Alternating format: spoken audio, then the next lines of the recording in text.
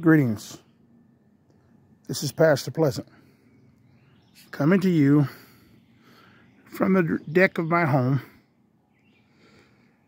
And what you're seeing is a wooded area that 3 weeks ago I started cleaning out for a transformation project. I guess you know by now I like transforming things. I like making things beautiful.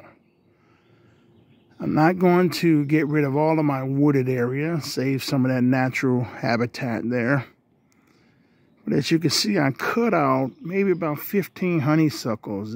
There were leaves all over the ground back here. Honeysuckles, and now you're able to see a more open background. And my goal is to make this a beautiful oasis. Grass is out here. Beautiful lawn. Maybe build a patio out there. But I'm going to take my time. I'm going to let you ride with me as I work on this project, little by little. I'm going to say this and I'm going to be done. You know, when I think about the word transformation, I think about what God does to us when he gives us our makeovers. You know, sometimes when I'm dealing with these projects, some trees or some bushes or shrubs, or some of the work you have to dig real deep to uproot all the roots so that they won't return. Sometimes God, when he's transforming us, he goes real deep in us and transform us.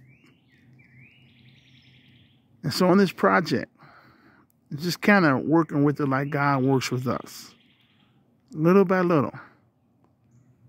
And before you know it, as the word of the Lord said that God will give us beauty for ashes. He beautified the meek with salvation. You all stay tuned. Make sure you subscribe. This place will not look the same in a couple of weeks or maybe a couple of months, depending on how things go. But I'm going to work on it. This morning, I just put out some begonias right down here. And I'll show you next time how beautiful they are. And also down here, I put some more begonias down here. This is just the back of my home here. Some little riope right there against the fence. Maiden grass right there. And just some regular grass that needs to be trimmed down. But hang in there with me. I'm going to transform this place. I'm going to ask God to give me the insight on what he wants me to do next.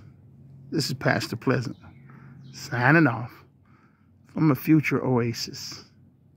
Be blessed. Have a powerful day.